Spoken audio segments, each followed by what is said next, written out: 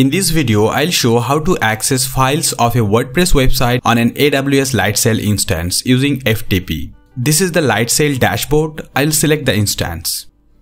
On this instance, I have a WordPress website. By default, the Connect tab is selected here. When I scroll down, here I can see the public IP address and the username of the instance. Since I will use the SFTP protocol to connect to the instance, I will need these details. First, I will download the SSH key.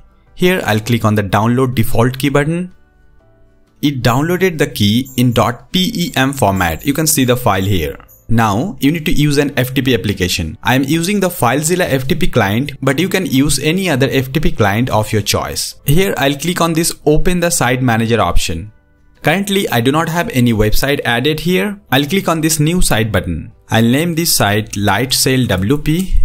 Here at the right side, I need to change the protocol to SFTP, SSH File Transfer Protocol. For the host, I'll copy the public IP address of the Lightsail instance.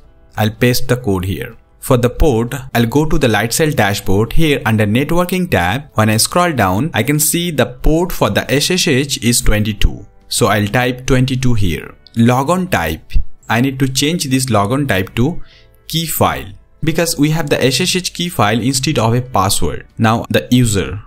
So here under the Connect tab, when I scroll down, I can see the username, that is Bitnami. But if you have an AWS instance of an application other than WordPress, then the username may be different. So copy the username and put it here. Now I need to select the key file here. I'll click on the Browse button. PPK is the default selection here. I need to change it to PEM, because the SSH key is in the PEM format. I'll select the key file. I'll click on Open.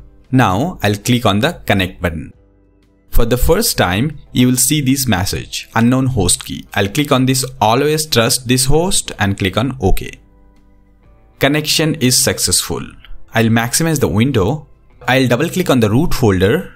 Under root folder, I see the Bitnami. I'll double click on this Bitnami folder, and in this Bitnami folder, I have the WordPress folder. In this WordPress folder, we have the WordPress installation. You can directly navigate to this folder by typing /bitnami/WordPress in this address bar. When the WordPress folder is selected, down below you can see the files of the website. This is the WordPress config file, and this is the WP content folder. In this folder, I have all the files of the WordPress website. If I double click on the plugins, I can see all the plugins. I installed Elementor on the website, so I see the Elementor folder in the plugin folder.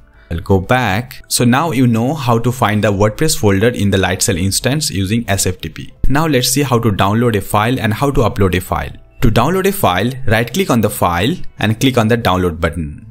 Before download a file, make sure at the left side you have selected the correct folder. So you see my downloads folder is selected. So if I download the file now, the file will be downloaded in the download folder. So click on download.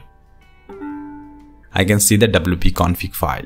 To upload a file, right click on the file and click on the upload button. Since this is the same file, I'll just overwrite the existing file. I'll click on OK.